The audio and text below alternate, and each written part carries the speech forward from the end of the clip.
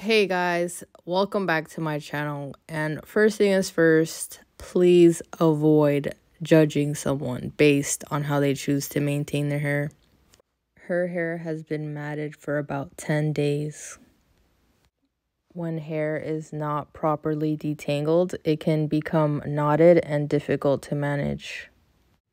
This matting can happen when you neglect proper hair care or using certain products or styling techniques or even medical conditions. So things like depression can cause you to neglect your hair.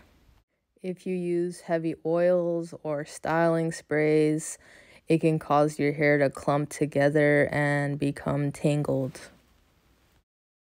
Certain hairstyles like braids or extensions that aren't maintained or taken down properly can also contribute to the matting. She has been growing her hair out since high school and she did not want to cut her hair. So luckily her daughter found me and I am detangling her hair for her. So the way I did this was I used two different kinds of wide tooth combs and we did take a few breaks.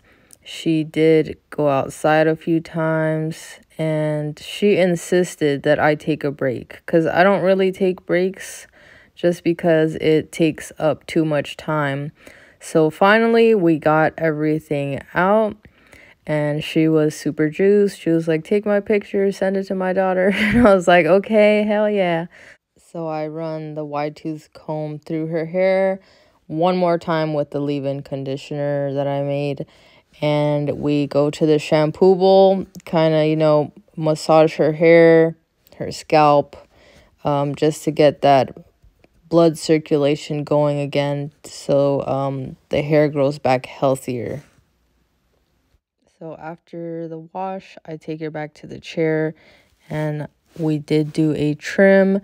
So I run a rat tail comb through her hair just to make sure everything is detangled.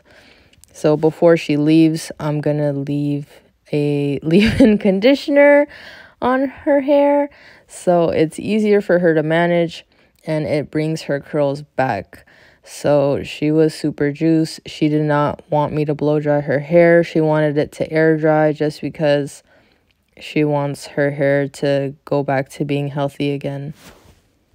If you like this video, please give me a thumbs up and also follow me on my other socials at Betsy_braids. You can find me on the Reddit page. It's called Dreadit. And TikTok, Facebook, YouTube, all of the above. Betsy_braids. Thank you.